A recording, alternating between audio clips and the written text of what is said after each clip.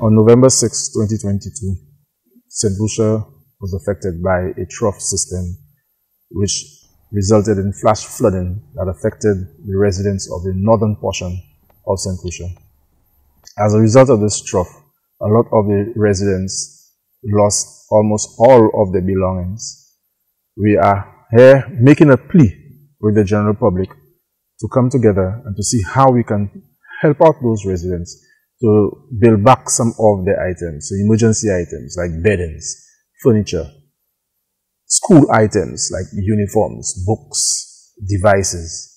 Anyone who is able to spare any items, we have some extra items, we are pleading with you to bring those items to NEMO, where we will be able to lend a hand to those St. Lucians who lost everything in this disaster. NEMO is definitely asking our citizens to be vigilant in these times. The hurricane season is still not over.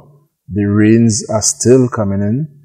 We are asking you to be vigilant, be prepared, listen out to the weather reports, also keep our surroundings tidy so that the debris around us will not clog up our drain systems.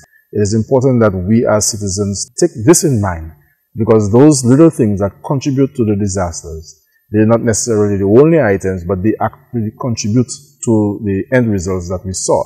So we're asking you to be vigilant, be mindful of the weather systems out there. We are always aware that the hurricane season from June to November. However, as we know, we have had storms outside of the hurricane season. So please take heed of the weather reports and the messages that come out of NEMO that indicates of the weather systems. And also, I'll repeat, remember, do our own part of keeping our surroundings clean, and also listen out to the weather report so that we know exactly what is it that we should be doing.